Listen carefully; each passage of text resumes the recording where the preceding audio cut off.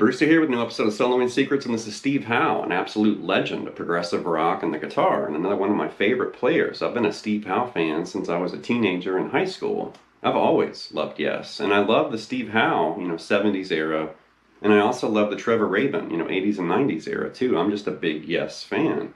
But Steve Howe is a legend, a great guitarist, very unusual stylistically because he's not your normal kind of blues-influenced rock guitarist. He's got a lot of tricks up his sleeve, so this episode is going to tap into some of his secrets and playing habits, and there's some great stuff hiding in this episode. So here we go.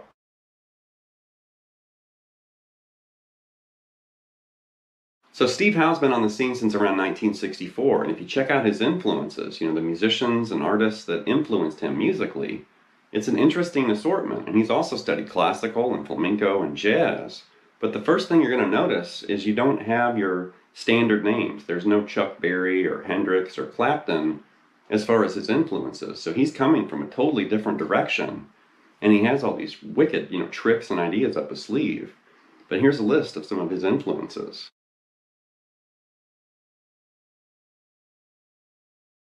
So most people associate Steve Howe with the group Yes, even though he wasn't a founding member, and they had released, 2 albums before he joined. But then he definitely was in the mix, around 1971 with the Yes album. That was his debut with the band.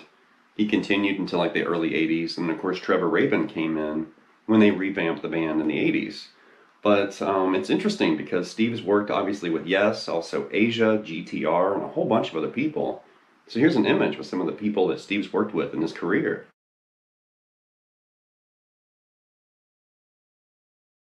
So I wanted to share this because it's really cool, and if you've never seen the gatefold, vinyl album of Steve Howe's solo album from 1979, the Steve Howe album, I have a copy of it right here. This is so cool, and I wanted to show this because on the inside, when you open the album, you can see right there, there's Steve Howe's rig, and all the guitars, and instruments that he used on this album, and then down below, he actually indicates like which song used which guitar.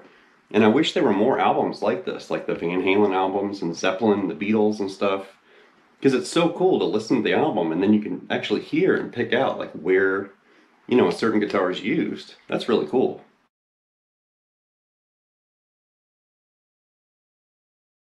And then as far as Steve's actual soloing secrets, the things that he typically likes to do on the guitar, and licks and phrases and playing habits and stuff like that, here's an image with some of Steve Howe's elusive soloing secrets.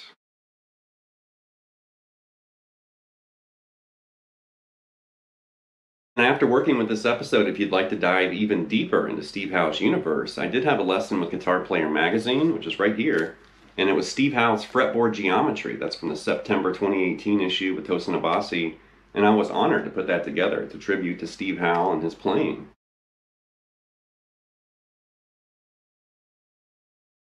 So the music and examples in this episode actually came from 3 different Yes albums, and I was targeting and hitting very specific things. And once you work through this episode, you're definitely going to come away with a whole bunch of different ideas and moves and strategies on the fretboard. And that's a big thing with Steve Howe's playing, is it's hard. You really have to put some effort and some thought into what you're doing, because his music's not easy to play. Especially when he's dancing around the fretboard and twisting and moving, in different positions and stuff. So anyway, here we go.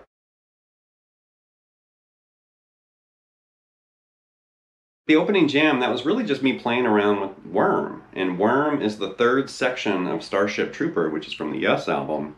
But Starship Trooper has 3 movements or sections, and Würm is that 3rd section. And I love Würm. It just rocks.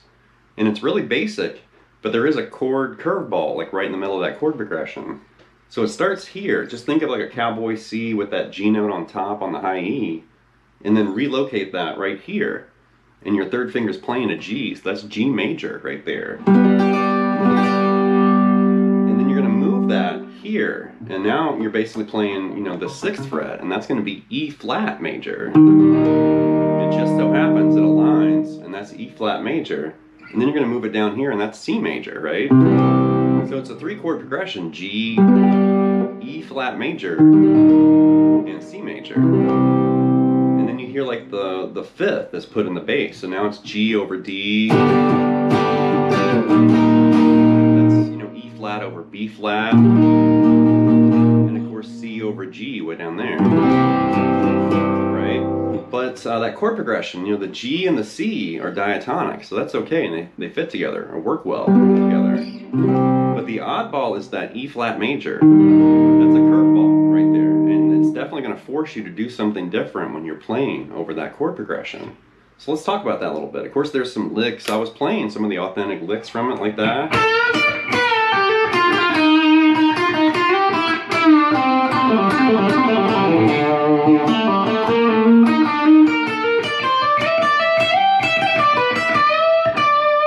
Pretty much from Würm, and then I started to do something a little different, and I want to talk about this because we're basically approaching how to play over that chord progression, because you really can't just play one scale.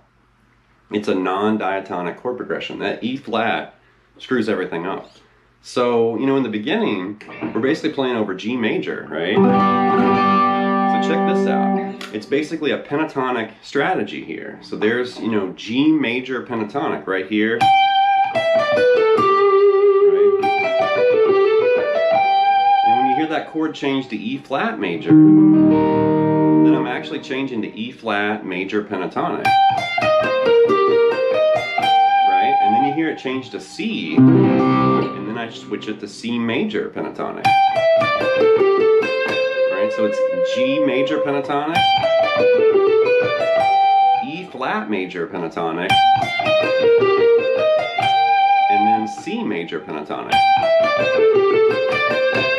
And I love, you know, hearing that. And Steve definitely is a master of that, where he'll, you know, set up a chord progression and then kind of navigate and weave between the notes that he needs and targets, you know, just the right notes at the right time, like that. And then you hear the chord change. And then again. And you could actually just do that with regular arpeggios. You know, there's G major, and there's E flat major right here, and then there's C major hiding right there.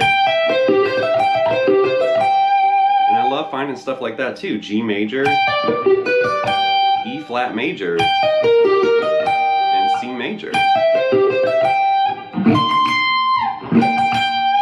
You know, just something to think about. Now, this targeting over a chord progression is very common in Steve's playing style. And up next is a section from Yours Is No Disgrace from the Yes album. And here he's targeting, you know, arpeggios over a chord progression that's changing, like this.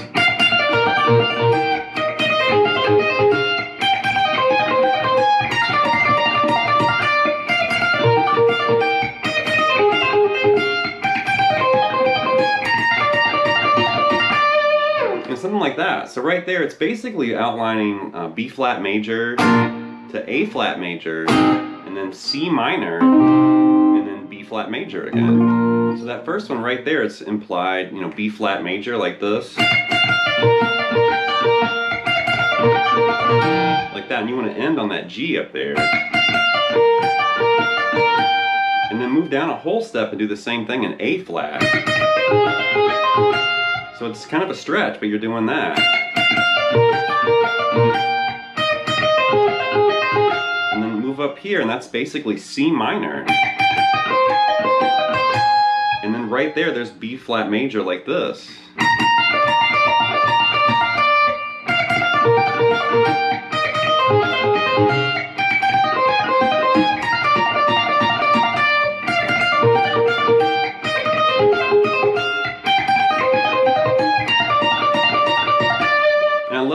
like that because it's stretchy and it's moving around, kind of chasing after that chord progression. And that's a good workout for your pinky too, just sitting there and doing that.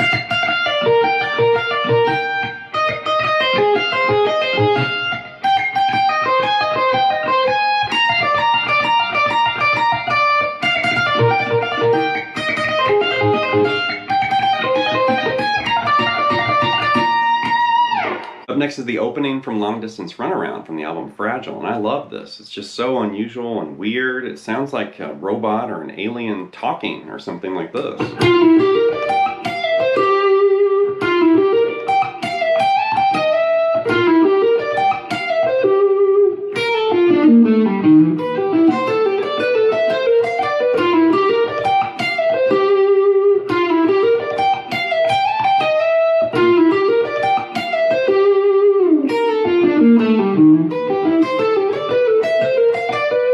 Something like that. So it's really weird, and it's kind of hitting like this implied, like E diminished kind of thing in the beginning, like that. You know, kind of, but like that. And that's kind of based around C, kind of. So it's just this melodic, kind of finger twisting, weird part.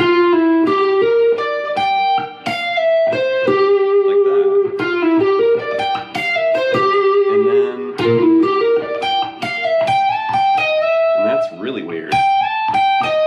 Like that.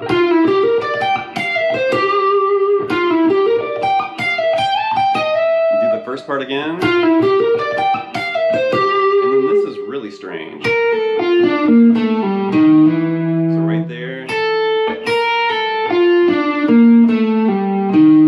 You start on that B flat. And then this. Also a handful right there. And I had the most luck kind of doing a pull off right there. Right here, and then right there, and right there, and right there. And then you just loop that whole thing again.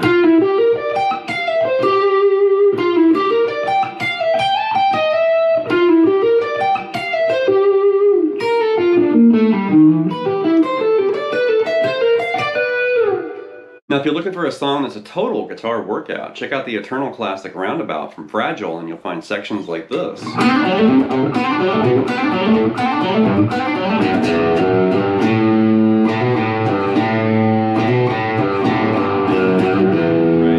It's this part. Right?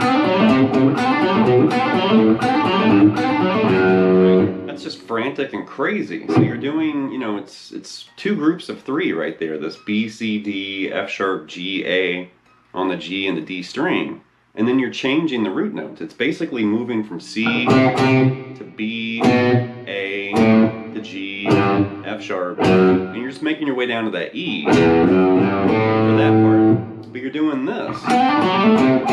So just do a rolling, you know, hammer on the G and on the D. And you're going to hit that C note at the end twice. And then do it again and end on B once. And then do it again and end on the open A once. And then do it again, end on that G right there on the low E 3rd fret. And then do it again, and then end on the 2nd fret, that F sharp on the low E. And then it moves into that next part, like this.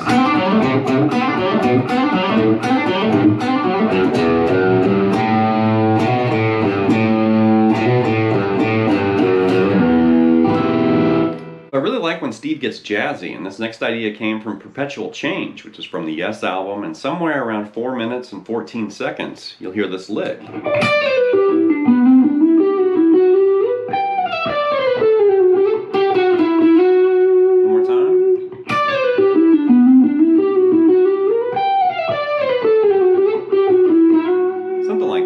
So he starts off with this chromatic kind of pull-off there on the B string from D to B, like that. Grab that G note on the G string and then pull off this E to D on the D string. Grab B and slide shift that to C, like this. Right? And you're doing... And you're going to grab that that D to E, then you're grabbing this G, slide that back to F sharp, grab E, and then you're going to slide F sharp to G all the way up to this B right there, like this. Like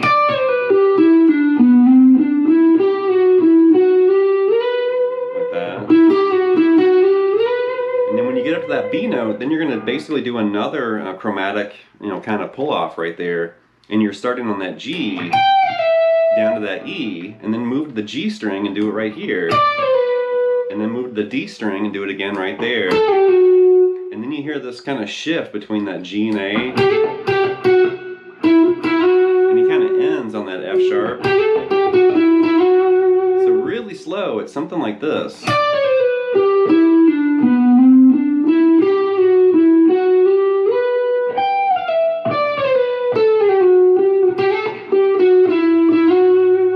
Tempo.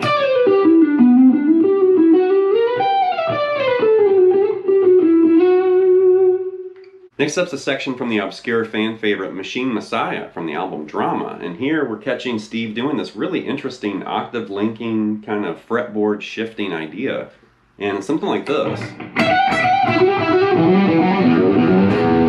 One more time. We're in the key of E right there, and he's doing this riff in E.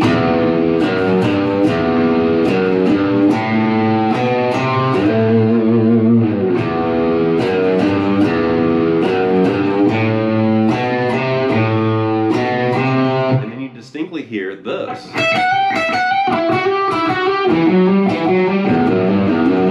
And that's basically E, F sharp, and G here. And then go down an octave and do it right there. And then do another octave right here. And go down another octave right there. And that's really tricky. And definitely Steve does all kinds of stuff like this, where he's racing and shifting and moving like that.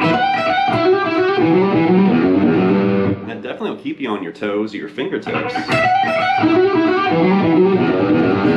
And then during the course of that song, it actually moves that riff to F sharp, and he does it again in F sharp, and he does it again in G. And there's a big one in G, like this. And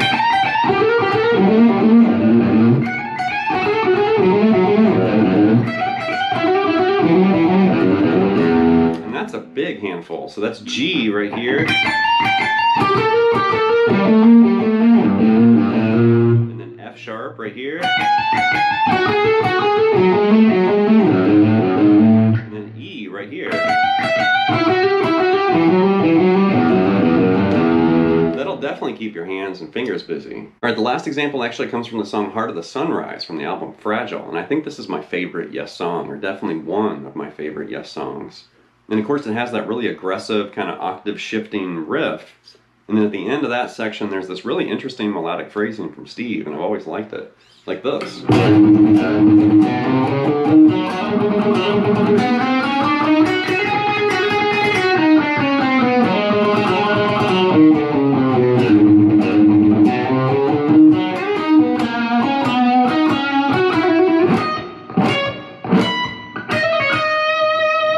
So you've got this really ultra aggressive, single note riff in the beginning. It's in G sharp like this. And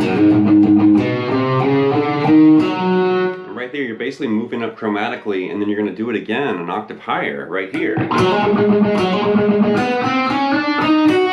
then guess what we're going to do right there? You're going to do it again an octave higher here. And you're kind of going backward, chromatically, and then do it again right there. And then go back to where we started. And right there after that F sharp, you're going to hear this. Right here.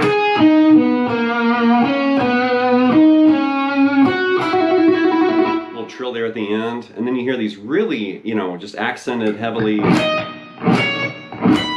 those three notes kind of hit there, and this little hammer-on pull-off. And of course the song moves into a completely different section right there. But I love that, where it's all in your face and super aggressive, and then it turns into like this dream world. Alright, that's going to wrap this episode of Soloing Secrets, this look at Steve Howe. Definitely a very influential and legendary, prog rock guitarist. And we didn't even talk about his acoustic stuff. We just focused on the electric side. And then when you switch over to Steve Howe's acoustic side, I mean, it's like a whole other universe just waiting over there. Phenomenal musician, phenomenal guitarist, a legend. And I think more people should talk about Steve Howe and the music of Yes, in today's world. It's brilliant music. So anyway, leave some feedback and comments. Please subscribe to Net Lessons, and I'll be back before you know it with more content and material. Thank you.